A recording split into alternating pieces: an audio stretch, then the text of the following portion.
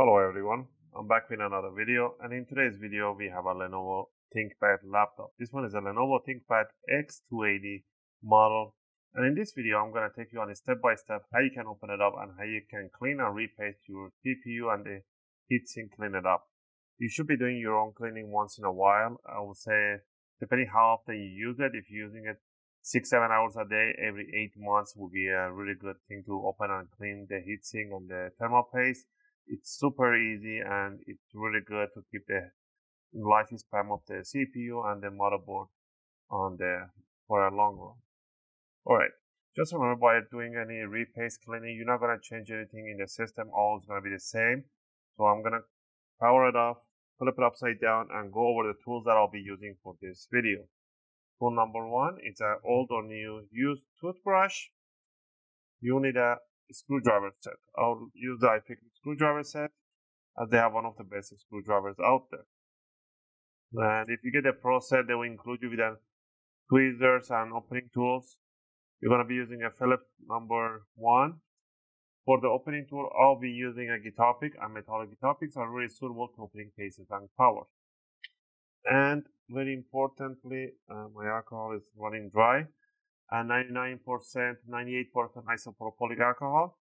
And second most important one is a workshop towel. Grab yourself one sheet of the workshop towel. And the reason I always say use the workshop towel, don't use any microfiber towels or anything like that, is because as soon as you spray an alcohol on top of this one and you clean the CPU, this will rip apart and it will not damage the components on the board. All right. Now you need a good thermal paste. For this brand, I'll use the Arctic MX4, but you can use an Arctic MX6. If you want, that's the new one. If you want to go over the board and over the budget, go with the Thermal Grizzly Fire Nut. These are one of the expensive ones, but they're one of the best out there. In this video, I'm going to go with MX4.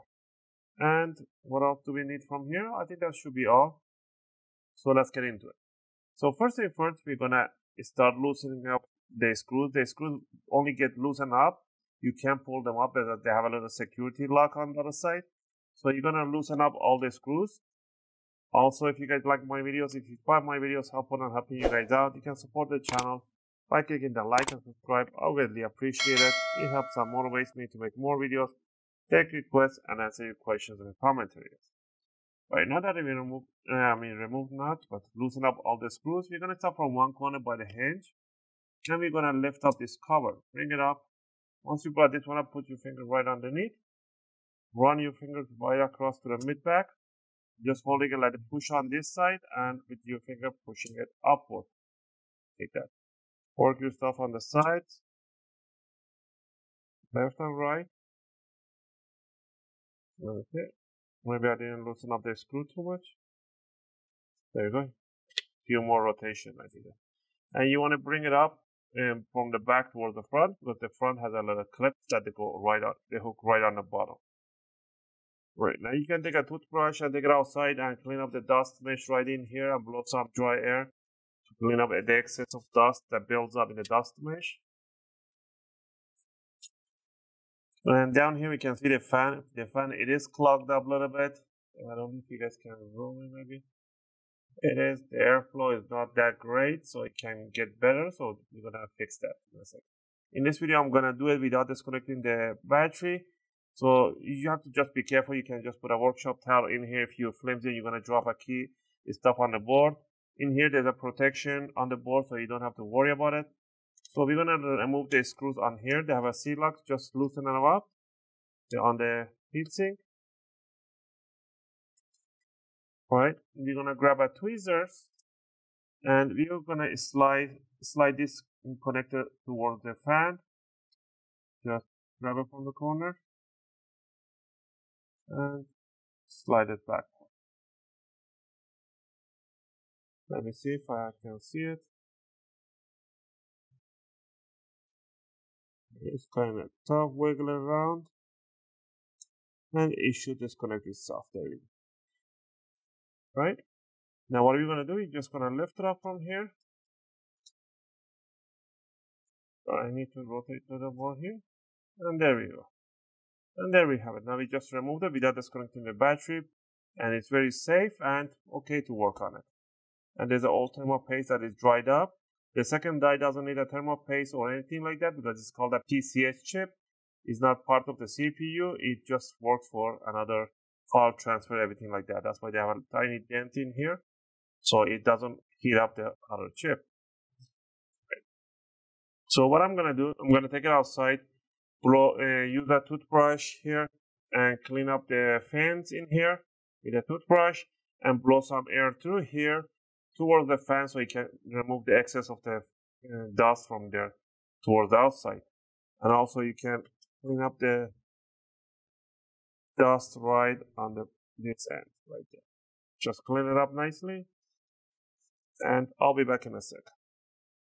Now, I cleaned it up. If you can look at it, it's nice and clean with a toothbrush. It's spinning freely, so it's not clogged up or anything like that. And the other side, it's nicely cleaned with a toothbrush only, and I blow some air with a compressed air. Alright, now we're going to clean up the old thermal paste. So what I'm going to do, I'm going to grab a little bit of the workshop towel here. I just got a very little, so I don't know why it came up so little, but I'm just going to clean the excess of the thermal paste from the CPU, and then clean up the excess of the thermal paste from the heat sink.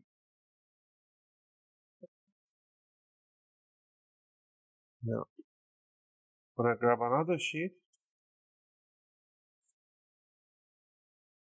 put extra, do a second pass.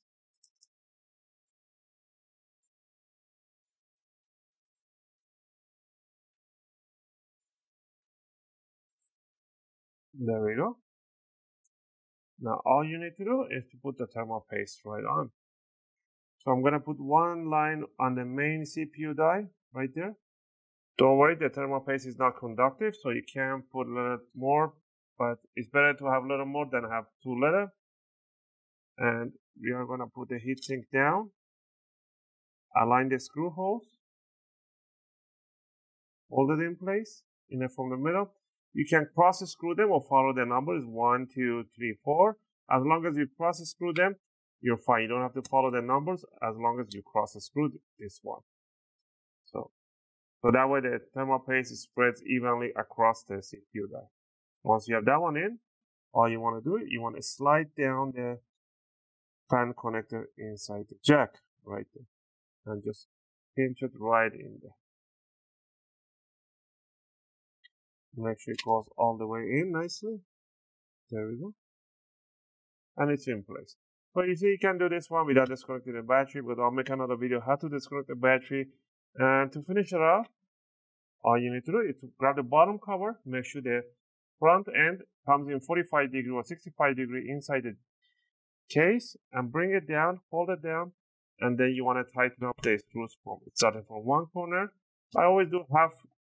Don't tighten up all the way in, just do a little bit, and then come back and do second pass on top. If you see any gap opening, you can just pinch them together, you make a tiny click, and it will go to its place.